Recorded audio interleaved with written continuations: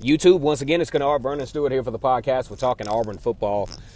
Go ahead and like this video, comment, click the bell so you can get a notification when Vernon Speaks Sports goes on.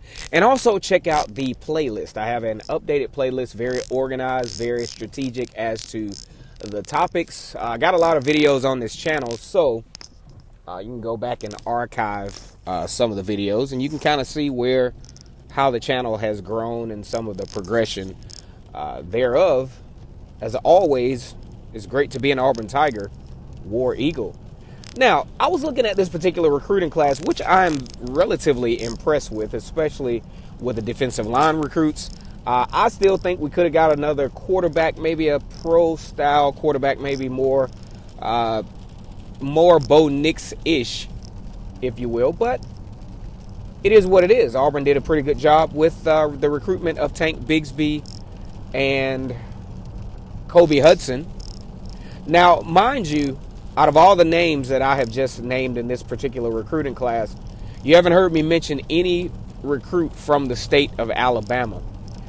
If you were to look at the 2020 recruiting class, you wouldn't even know that Auburn is a Power 5 football team in the SEC in the state of Alabama. Auburn has only 4 recruits in this particular recruiting class from the state of Alabama. Now, that's not to say that they're not targeting these particular players. Auburn went after one of the best wide receivers in the country in George Pickens last year. There was also a kid out of Central Phoenix City, 2 of them in the past few years, that actually committed to Clemson. Oregon has come down to Alabama and poached some of the talent out of Auburn. And of course, Alabama being the flagship school of the state, really has a stronghold on the state of Alabama. And also we have to take into account that there are several other institutions of higher learning in the state of Alabama that have pretty good football traditions, like Troy University, Tuskegee University, which competes in the SIAC in Division II. You also have UAB. You have Alabama State University, a traditional power in the SWAC conference, FCS school. You also have North Alabama, who is also a powerhouse or a traditional powerhouse in Division II football. You have Jacksonville State. So you have, and West Alabama, you have all of these schools that Auburn has to actually compete against in-state as far as disbursement of talent.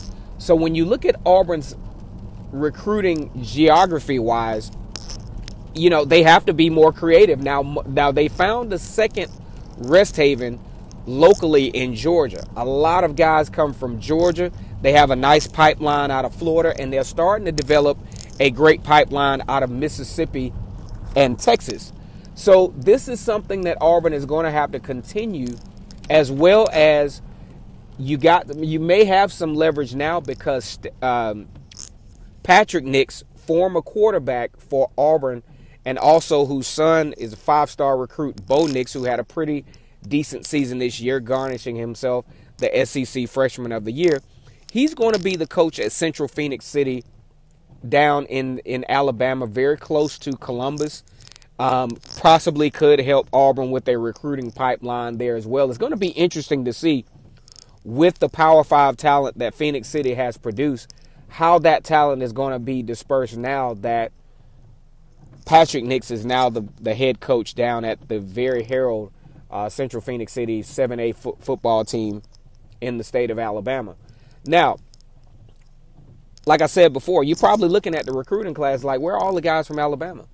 And like I said, I think Auburn has had some very difficult – they just have a lot of competition in the state of Alabama. You have outside competition with Georgia, Clemson, Florida State, all of these teams trying to poach Alabama talent. You have in-state institutions that have relatively powerful football teams with the ability to place guys in the National Football League.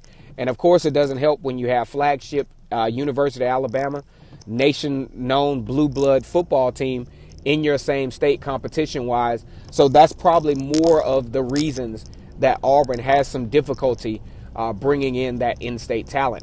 All right, guys, once again, it's Kennard Vernon Stewart here for the podcast. Go ahead and like the video, comment, and subscribe to the channel. As always, it's great to be an Auburn Tiger, War Eagle.